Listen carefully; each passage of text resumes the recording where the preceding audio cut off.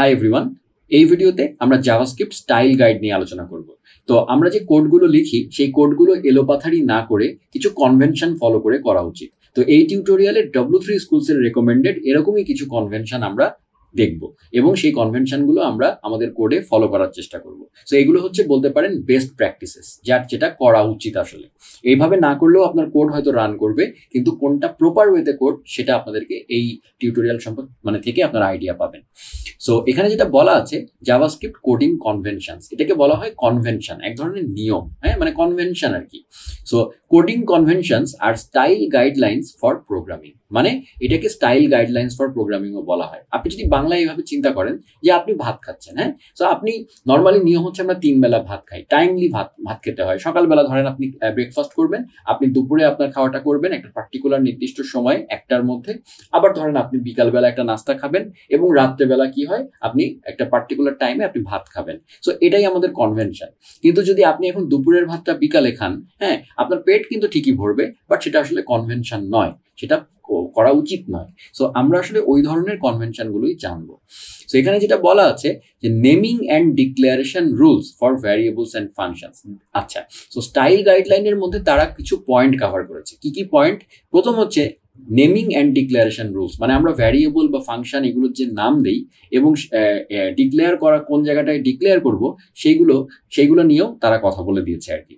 Rules for the use off white space, indentation and comments কোথায় দিতে হবে, indentation মানে আমার এই কোড করার সময় আমরা এই যে দেখেন এখানে গ্যাপ দিয়েছি, রাইট? সো কিরকম গ্যাপ দিতে হবে? আমি তো চাইলে এরকমও লিখতে পারতাম, তাই না? এরকমও লিখতে পারতাম। তো সেটা না করে আমার আসলে কিরকম হওয়া উচিত সেটা নিয়ে তারা গাইডলাইন দিয়েছে। প্রোগ্রামিং প্র্যাকটিসেস অ্যান্ড প্রিন্সিপালস, এছাড়াও তারা প্রোগ্রামিং এর কিছু কমন প্র্যাকটিসেস এবং প্রিন্সিপালস বলেছে। কোডিং কনভেনশন সিকিউর কোয়ালিটি, তাতে যেটা হয় আপনার কোড কোয়ালিটিটা ভালো হয়। ইমপ্রুভস কোড রিডেবিলিটি, সেক্ষেত্রে আপনার কোড যিনি পড়বেন তার জন্য লাইফটা ইজি হয়। এবং মেক কোড মেনটেনেন্স ইজিয়ার, এবং ফিউচারে ওই কোডটা পরবর্তীতে মেনটেন করতে, আপগ্রেড করতে আপনারই সুবিধা হবে, বা যে ডেভেলপার আপনার টিমে কাজ করবে তারও সুবিধা হবে। So coding conventions can be documented rules for teams to follow or just be your individual coding practice, মানে সোজা কথা আপনি নিজে আপনার নিজের জন্য একটা রুল ফলো করতে পারেন, অথবা আপনি যে কোম্পানিতে চাকরি করবেন বা আপনার টিম যেটা, সেই টিমের মধ্যে নিজস্ব কিছু আপনারা নিজেরা বসে বসে কিছু রুল সেট করে ফেলতে পারেন এবং সেটাই ফলো করতে পারেন যেন সবাই একই জিনিস মানে একই ওয়েতে কাজ করে। This page describes the general JavaScript code conventions used by W3 Schools. সেটা আমি একটু আগেই বলেছি যে এখানে আমরা W3 School যেটা রেকমেন্ড করে সেটাই আমরা দেখব। You should also read the next chapter best practices and learn how to avoid coding pitfalls. So এরপরে JS best practices নামে আরেকটা টিউটোরিয়াল দেখবো আমরা এর পরের ভিডিওতে, সেখানে আমরা আরো কিছু জিনিস জানবো আর কি। সবার আগে হচ্ছে ভ্যারিয়েবলের নাম, মানে ভ্যারিয়েবল যে আমরা নাম দেই এলোপাথারি ABCD XYZ, এই নামটা এরকম করে দেওয়া উচিত না। ভ্যারিয়েবলের নামের কিছু কনভেনশন আছে, যেমন at W3 Schools we use, মানে তারা আসলে W3 Schools-এ তারা যেটা ইউজ করে Camel case for identifier names. Camel case মানে কি আমি বলেছিলাম উটের মতো দেখতে, মানে এরকম প্রথম লেটারটা ছোট হাতের কিন্তু প্রতিটা ওয়ার্ডের এর পরে প্রথম অক্ষর বড় হাতের, মানে এই যে উটের পিঠ এরকম এখানে কুজ তৈরি হয়েছে, এইভাবে মনে রাখতে পারেন আর কি। সো এই ব্যাপারটা তাই।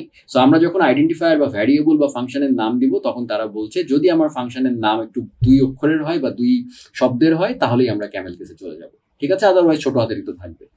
যেমন ধরেন আপনি দিচ্ছেন ফার্স্ট নেম, তাহলে ফার্স্ট নেমটাকে এনটা বড় হাতের দিবেন, এই হচ্ছে কথা। All name start with a letter, এবং অবশ্যই আমরা যে নেমগুলো শুরু করব কখনো নাম্বার দিয়ে শুরু করবেন না, অলওয়েজ লেটার দিয়ে শুরু করবেন।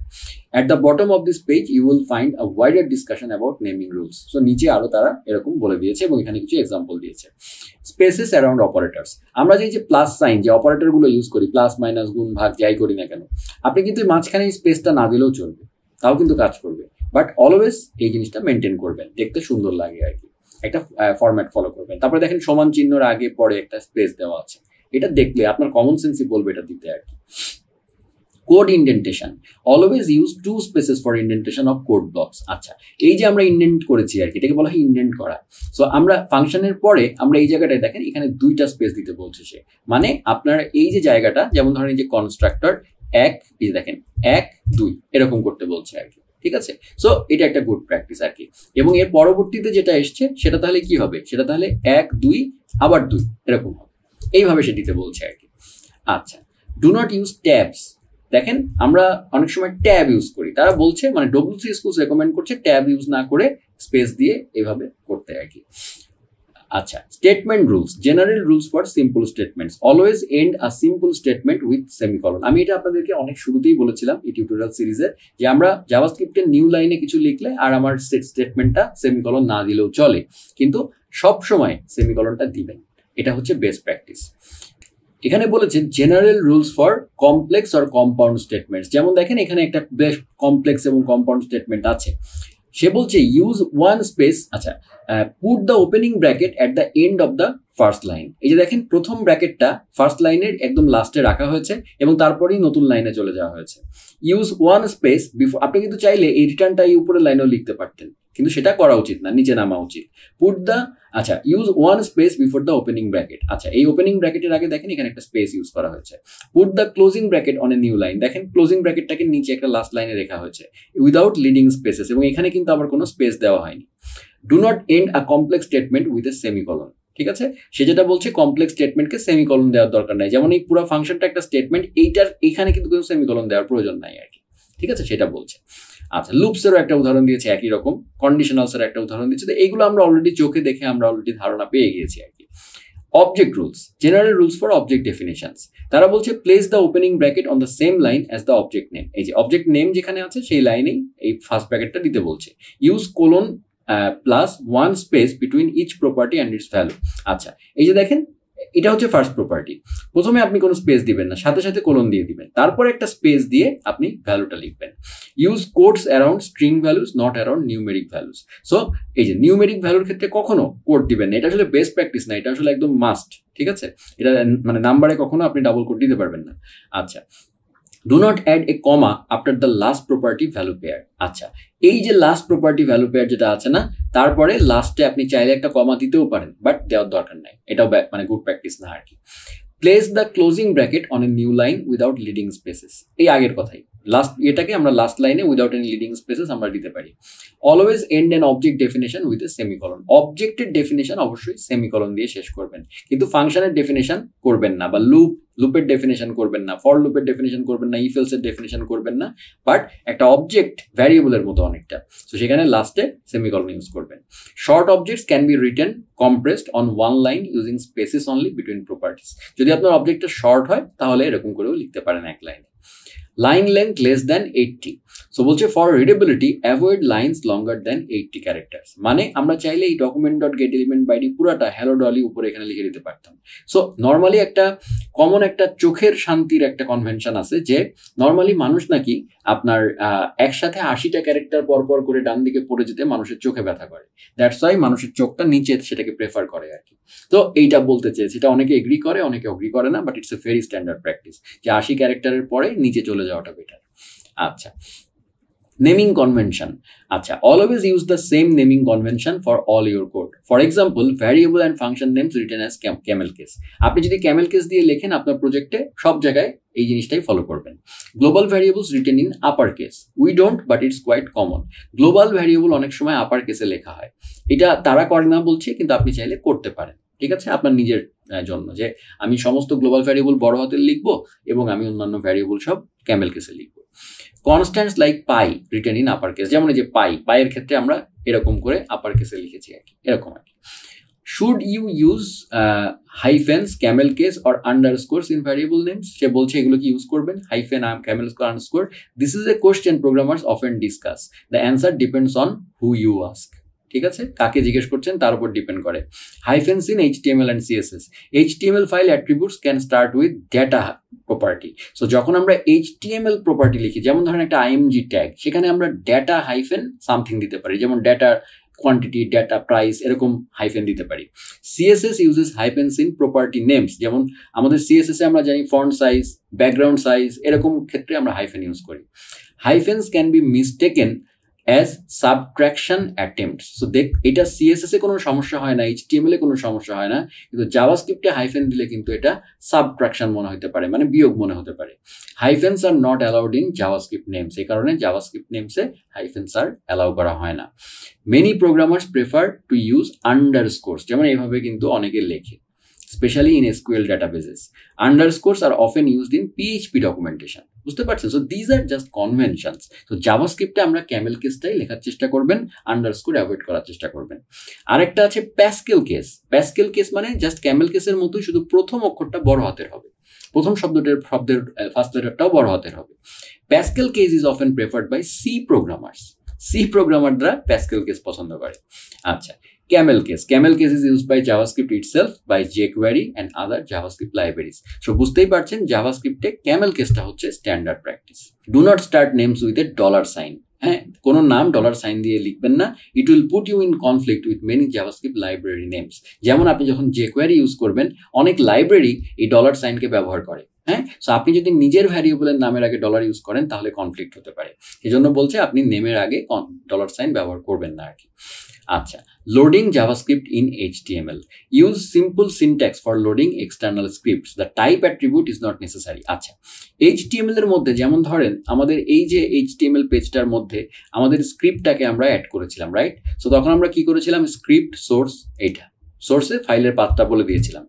এখানে অনেকে টাইপ নামে একটা অ্যাট্রিবিউট আগে লিখতে হতো, সেটা হচ্ছে টেক্সট এবং জাভাস্ক্রিপ্ট, এরকম বলে দিতে হতো।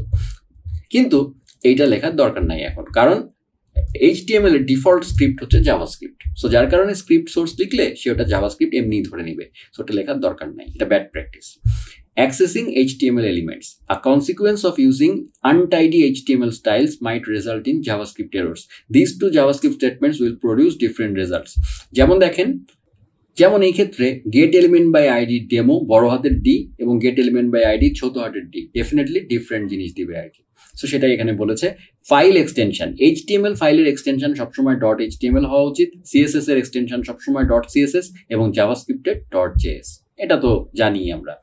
আচ্ছা, use lower case file names. যখন আমরা ফাইল নেম সিলেক্ট করব, যেমন আমরা এখানে দেখেন script.js ফাইল, তাই না? এই ফাইলের নাম সবসময় লোয়ার কেস চুজ করবেন আর কি। এবং লন্ডন, এই যে যেমন এখানে উদাহরণ দিয়েছে london.jpg, একটা ইমেজ ফাইল, তো এখানে লন্ডন ছোট হাতের দিয়েছেন, এইটা করা ঠিক হবে না, বড় হাতে। আদার web browsers are not case sensitive. আচ্ছা, বাই দ্য ওয়ে, আমরা যখন এই আমাদের আমরা যখন এই যে আমাদের ওয়েব সার্ভারে আমরা যে কাজগুলো করি, আমরা যে কোডগুলো লিখি, সেগুলো বেসিক্যালি ওয়েব সার্ভারে আপলোড করতে হয় যেন সারা বিশ্বের মানুষ এগুলো দেখতে পারে, রাইট? এখন তো আমরা আমাদের পিসি থেকে দেখছি, কিন্তু যখন আমরা আমাদের করা কোডটাকে কোনো একটা সার্ভারে আপ করে দিব, সেই সার্ভারটা বিভিন্ন ধরনের হতে পারে। সেই সার্ভারটা অ্যাপাচে হতে পারে বা ইউনিক্স হতে পারে, বা কি মানে অ্যাপাচি ইউনিক্স কম্বিনেশন সার্ভার হতে পারে, আরেকটা হতে পারে মাইক্রোসফট IIS সার্ভার, এরকম অসংখ্য ধরনের সার্ভার আছে, রাইট?